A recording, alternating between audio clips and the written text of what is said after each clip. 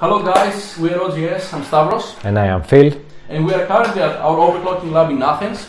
As you can see, we got quite a space here. We got tons of motherboards, Galaxy cards mostly, and recently we received the new Ballistix Elite 3600 MHz based on the new Micron E-die. We did a world record, memory frequency world record. Yeah, we surpassed the 5.7 GHz barrier. Yeah, it was quite awesome, to be honest. It was the easiest world record, one of the easiest world records we have done in the past 1 year. It took only like voltage and cold. It's because we applied the same settings we usually do, but we found out that the memory scale big time with voltage and cold. Yes, and they didn't need those fluctuations that you need to go lower temperature, higher backend, things like this. Exactly, that's a big point, because previously you would need to go minus 140 Celsius and then go up to minus 80 in order to boot into Windows. But actually this wasn't needed. We only tested 4 memory sticks on air. And 2 of these on liquid nitrogen. 4 of them were really close on air clocking, but we only had time to test the 2 of them. The first one did the world record easily, 5.63 GHz, but then we realized that the second one was way better. This is the one we used for the world record. So we haven't maxed it out yet, so we are hoping that we will manage to get it back soon. And the thing is, like, maybe even the last 2 memory sticks are even better. Nobody knows. I mean, we need to try it. We'll see. What else? We want to talk to you about the new Micron E-die. As you can see, the memories we got are pretty much retail. Yeah, retail, yes. Yeah.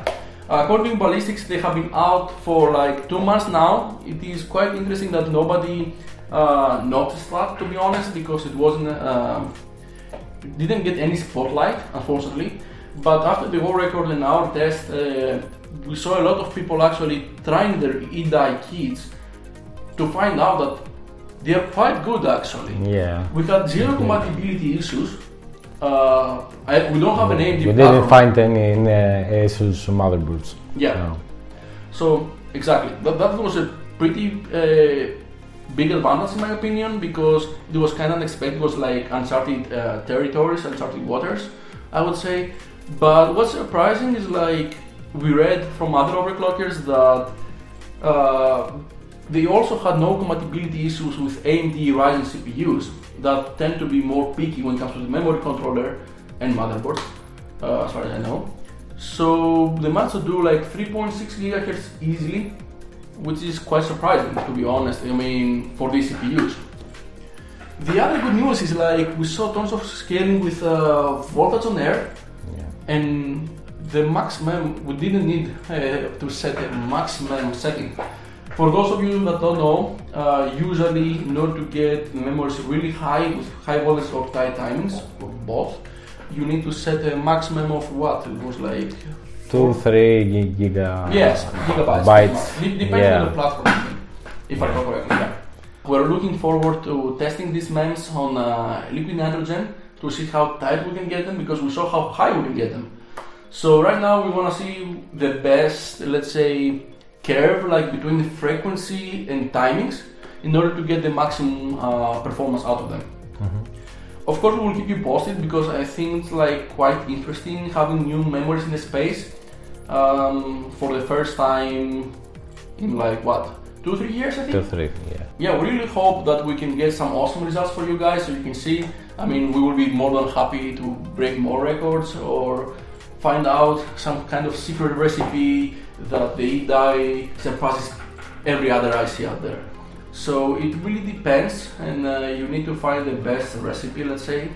And the thing is, like, this has been done for different modules before. So we had 3 hours, because we usually have 2 sessions per week, 2 evenings, because of family and work and everything, you know. So happens, you know. So we only had 3 hours to test 2 sticks that were never been called, never tested any E-die before in cold. We didn't know if there are any tricky parts, if they scale with cold, if they have cold boot, cold back, or whatever. And That's why we said it was pretty easy, as we mentioned before.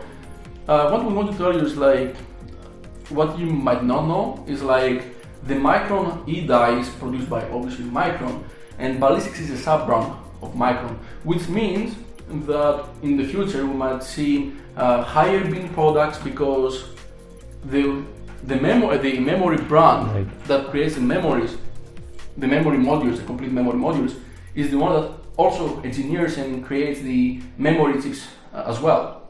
This allows them to actually do better binning than competitors. They are made from scratch. Yeah, exactly. So they take everything, they make it from scratch. So I guess it leaves them with more space to do binning that you see on competitors.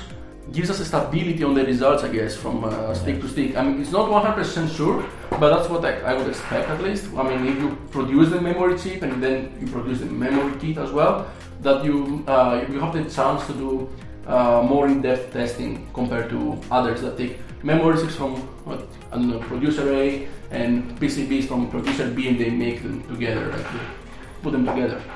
While we were doing some testings, we thought to add a part of this clip on which we will be showing you the performance gains from overclocking the memory kit. Unfortunately, as we were eager to test this, we didn't save any screenshot as stock settings, aka XMP, but the result on the memory test of Geekbench 3, which we'll be using as a reference point, was about 6.5 to 6.k points. First, we started with the 4133 divider and the cache latency of 17. We already applied some timings from the standard profiles that are included on the BIOS of the Asus Z390 Maximus 11 Gen, with just some small adjustments to get this to work. So our initial test resulted in almost 7.3 thousand memory score on Geekbench with 1.45 volts on the memories. I believe this is a good indicator of how well the memories take the tight timings without the need for setting maximum setting. Afterwards, we thought to push it a bit harder to see if there is any scaling with voltage.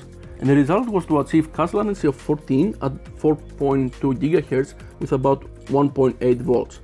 This improved our score by almost 200 points. As expected, we even get even further to see how tight we can get the memories at this frequency. And the result was to get this to run at 13, 18, 18 using 1T command rate with 1.92 volts. This resulted in an improvement of 250 points compared to our previous test and over 1000 improvement, which is about 20% compared to the stock settings. Since we're quite limited with time, we did another couple of tests at 4.4 GHz with the memories at cache latency of 16. Even though this wasn't the most optimized run, as the RTLs were loose and we were running at 2T command rate, we managed to get another 30 points to reach the memory score of 7784. For this, 1.85 volts were used, and it shows us that some benchmarks like Geekbench scale more with frequency rather than tight timings on the memories. The exciting part came when we started testing the memories for maximum frequency or liquid nitrogen. At the point of testing,